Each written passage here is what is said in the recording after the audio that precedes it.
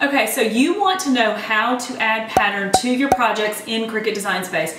It's actually super simple. I'm going to take you in, I'm going to show you an image, we'll deconstruct it, and then we'll add pattern to multiple pieces of that image and then put it back together. And by the way, if you're new here, you're crafting with Kim Byers. Let's go. So I got these out of Cricut Design Space. So you have this cute little head. Actually, he's this. And the ghost, and which is actually one of those. And then I have the pumpkin here, which is actually this pumpkin. So I wanted to show you how you could pull in all kinds of different designs and then make it what you want it to be. And so what I did is then I used the features within Cricut to make these have patterns. So I put pattern on his face, on his hair, and pattern on my little ghost, and pattern behind. So I will show you how to do that as well. Or you can go into some of my favorite design websites and pick up images like this that are already designed. They already have pattern behind them.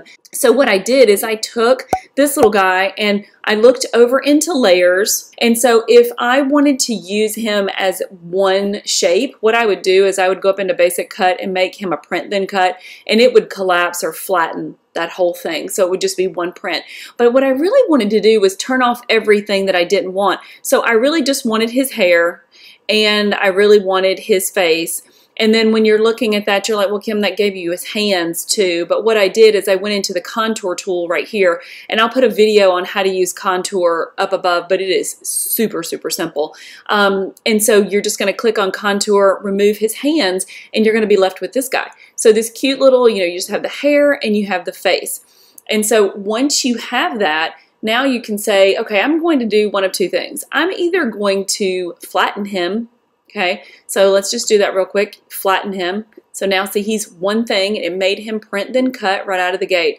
And that's great, and he's adorable. But what if you wanted to put pattern on him? So I'm going to undo that real quick. We're going to click on him again and move down.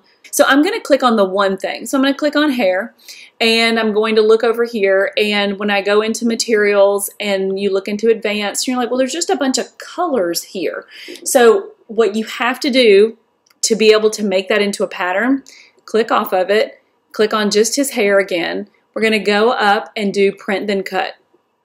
Before we do anything else print then cut, we're just going to do that individual piece print then cut before it's flattened. Okay, so now that he's print then cut, I can click on the color, which is black, and see here it's actually a drop down. It's easy to miss, but if you click that drop down, you see the word pattern. And now it's going to bring up patterns that are currently already stored in Cricut. And if you go into filter, then you can search for just black patterns. So you only want his hair to be some version of black. And so I clicked on this one, okay, and we click off and you see, okay, so it's this big pattern. Well, I kind of wanted it to be a smaller pattern. Oh, this is super cute. So then what I'm going to do is get that print then cut. And I'm going to go back into that, and you see this here, you can edit that pattern, which means you can then use the scroll bar. You can make it smaller, you can make it larger, you can tweak that and change that up to be whatever you want it to be. Isn't that cute? Okay, so then you click off of that. Now you've got this really cool pattern on his hair. So now you can either, select that whole thing. So just select him and flatten it, print then cut, or you can go in and then change his face. So it's really, really neat that you can take this design and make it completely your own by changing colors, patterns, whatever the case may be. So then you would do that same process with your ghost, with your jack-o'-lantern. So once you have your Frankensteins and guys the way that you want them to be, you can then, click on all three of them together and flatten them. Okay, so once they're flattened, they become one print. So you see this, you have the little face, little ghost, and the jack-o'-lantern. It's all together. It is truly that easy, guys, to do that. And you're going to do the same thing with the name. So you're going to be able to take the name and then put a pattern to that if you want to.